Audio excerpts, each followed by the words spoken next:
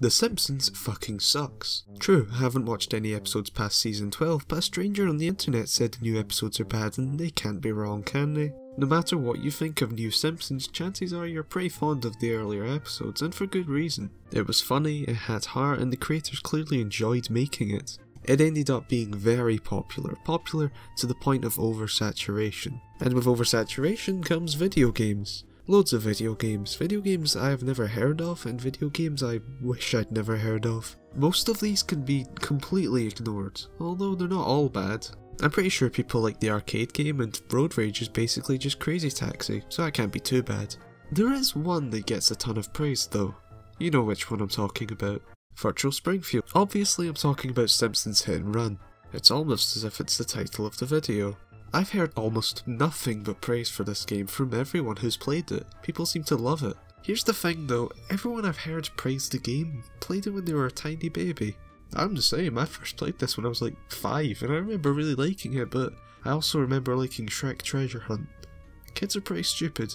And I wouldn't be surprised if a lot of the people who praise the game today haven't played it in years and mainly based their opinion on nostalgic memories. So I'm gonna go back and see if this is actually any good, and if it isn't then you're not allowed to enjoy it. No fun allowed on my watch. The plot's pretty simple. Aliens are using a cola to mind control people. But what I just said is technically a spoiler.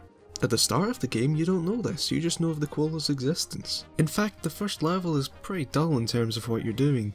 I don't mean the level's boring, I just mean that what you're doing is just like a regular day. You give Lisa a science project, go to work, smash Smither's car, the usual.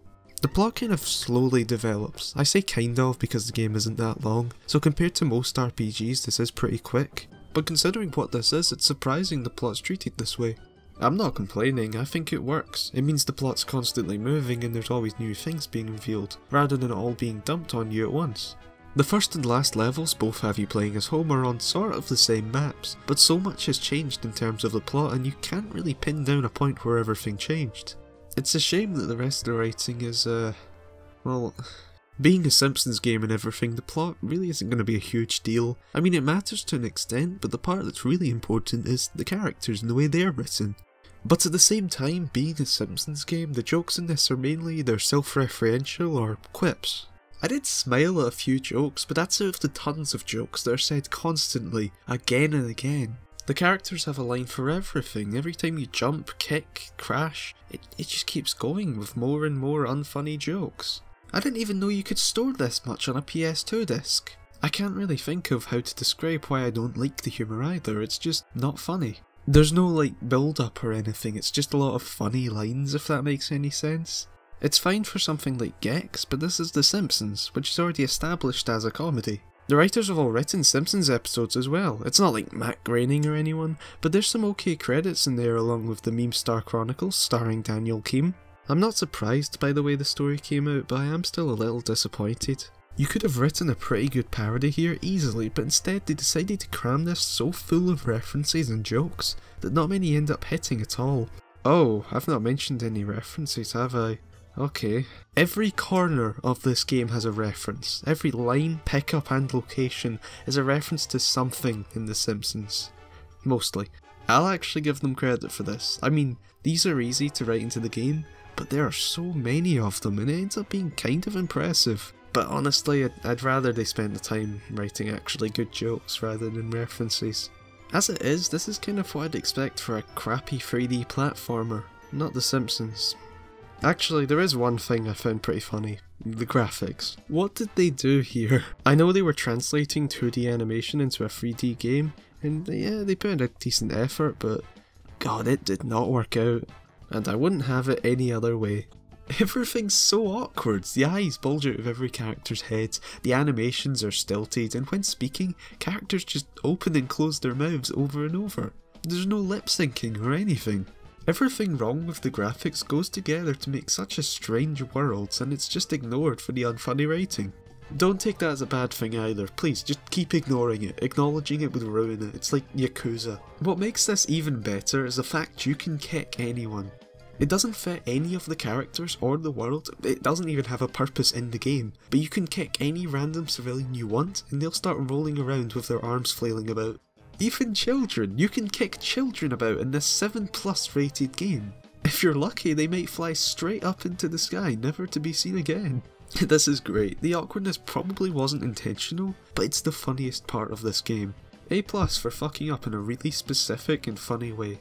Oh, and one last thing for presentation, the music's okay. Some of it's not great, but some of it's alright. It all suits the theme well, and none of it's horrible to listen to, but for me, none of it really stands out or is that good. It's okay, it's okay. So I guess I'll talk about the actual game now. Well, you know how I said the game could be written as a parody? I wasn't too far off. The gameplay's GTA, it's just GTA with the torture scenes and the hot coffee. It is kind of weird then that they never make fun of GTA. I mean, wouldn't that just make sense? You're already basing the game off it, why not just write some jokes around that? What do I know. Anyway, this is basically just family-friendly GTA with a Simpsons skin. But that family-friendly bit does end up removing quite a bit of GTA, to the point where this is just driving missions. This isn't a complaint, it could even be seen as a good thing because it means the driving is given a lot more focus and most of the game is built around it. For example with the maps. There isn't one big open world here, it's split into 3 maps. Only problem is that there are 7 levels, so these maps are repeated with slight tweaks to make it feel different. These maps actually work pretty well since they're built for driving. They're like these big racetracks that loop and have lots of shortcuts and secret areas. It works really well. With GTA 3 I had an issue with the fact there was no map, because it meant for some missions driving straight to the dot on the minimap could get you lost, since the map is built more like an actual city rather than just a track. In Hit and Run though, you can just follow the dot and eventually you'll reach it. I also think the maps work because they aren't too big, they're just the right size and it means it's not too difficult to memorise how the map is laid out.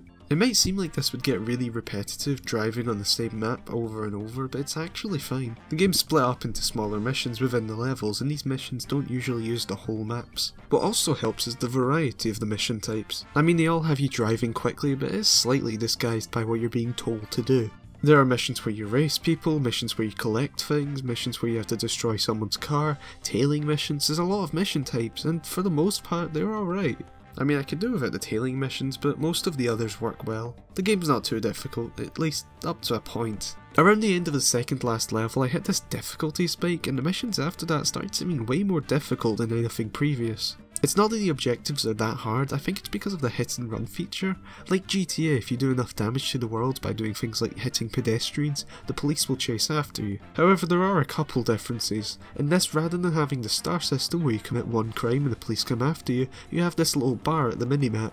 Cause enough damage to fill the bar up and would you look at that, that's the title of the game, that's the game up. When the police do chase you, they seem a lot more aggressive than in GTA and, well, they can't die, so they are a lot harder to dodge. And you're probably going to get hit and run later in the game since there's a lot on the map that fills up this meter and you don't have time to dodge it. So late game you have to think about not only the timer but also the police, which goes together to make this kind of difficult. Also watch it for your car blowing up, that's another thing that can fail the mission. It's a lot to think about and can be pretty difficult, but it works well. What also works well is just the driving. It feels right, the cars have weight to them, but they're all still arcadey and fun to drive. Some cars especially just barrel around corners and get to incredible speeds. It works especially well late game, the cars get much faster and handle much better, but at the same time you're given a much better challenge. Since the cars are faster, you have less time to react to obstacles, so you always have to keep your eyes on the road.